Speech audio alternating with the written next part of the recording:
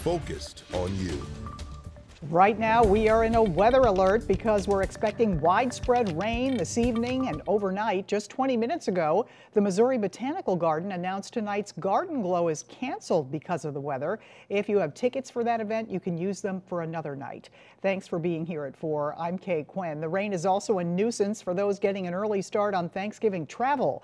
Peak holiday travel time is less than 48 hours away, and so many of you will be heading to the highways and airports soon. Chief Meteorologist Scott Connell is here with the Weather First forecast. And Scott, hopefully this is moving out soon, the timeline? The timeline is going to be good for those of us traveling on Wednesday in general, certainly within an easy day's drive of St. Louis. But driving this evening could be problematic at times because we have not seen much in the way of rain this month.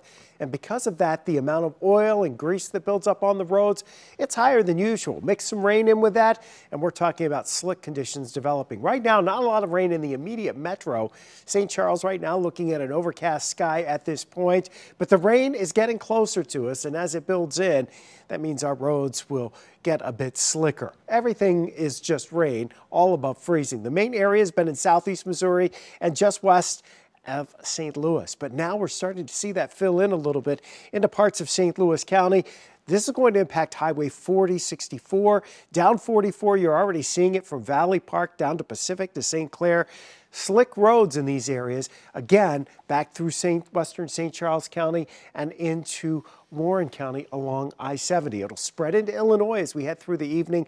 Again, that combination of rain that increases in intensity and the oil and grease buildup, creating some slick roads, and it'll be a bit breezy this evening. We'll keep you updated as we work through the evening. No severe weather expected in our part of the world, but slick roads definitely something we'll deal with this evening. Okay, we'll see you in a few minutes. Thank you, Scott. St. Louis desperately needs the rain, but damaging winds and storm are forecast throughout the South and Gulf Coast during a week. Travelers just don't need it.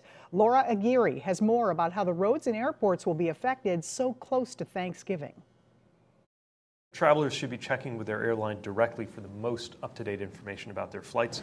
Solid advice whenever you're flying, but even more important this week. Severe weather across large parts of the U.S. threatened to snarl holiday travel plans. Powerful rainstorms over areas of the central U.S. are rolling toward the Midwest, and thunderstorms over parts of the Gulf and southern regions could bring tornadoes, damaging winds, and large hail throughout Monday night.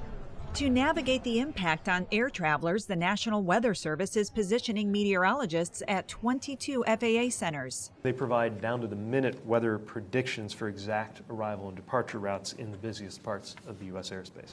The Department of Transportation says it's been working closely with airlines to ease the cost of trip delays on travelers. Now, almost all of them guarantee hotels and ground transportation, and all of them guarantee covering meals. If your flight gets canceled or significantly delayed for any reason, I want the traveling public to know that you are entitled to a full cash refund if you choose to take that refund rather than a rebooking. And that's good news, given forecasters predict by Tuesday, rain and snow could be hampering air and highway travel across large parts of the Midwest, New England, and East Coast, from D.C. to Atlanta. We will be using every tool at our disposal to keep cancellations and delays as low as possible. I'm Laura Aguirre for 5 on Your Side. Now, for those driving to their destination, gas prices are dropping. In fact, experts predict the cheapest Thanksgiving gas since 2020, when prices plunged due to the pandemic. According to Gas Buddy, the average national price per gallon could hit $3.25 by Thursday. A look around the metro finds the Sam's in Maplewood has some of the cheapest gas, going for $2.68 a gallon. Expect to pay an average of $3.03 a gallon in the St. Louis area. On the Illinois side, the average gallon of gas is around $3.48. An officer-involved shooting in a Carlinville hospital parking lot leaves one person with life-threatening injuries. Police say the shooting happened after an officer tried to pull over the driver of a stolen car. 5 on Your Side's Diamond Palmer spent the day in Carlinville, about an hour from St. Louis in Macoupin County. She joins us in studio with more. Diamond? Okay, police pulled over the suspect and he pointed a gun at the officer. They say that officer then shot the suspect, leaving him with life-threatening injuries. Now, this all started around 5:45 Sunday night when a license plate reading system notified police of a stolen car. It said a man was driving into Carlinville, armed and dangerous, inside of a stolen car.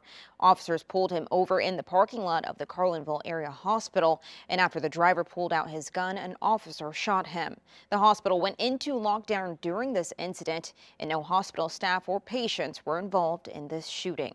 Now, the Carlinville Police Department asked the Illinois State Police to help with this investigation, and they say the case is open and ongoing, and they will not release the suspect's name or current condition to, quote, maintain the integrity of the investigation.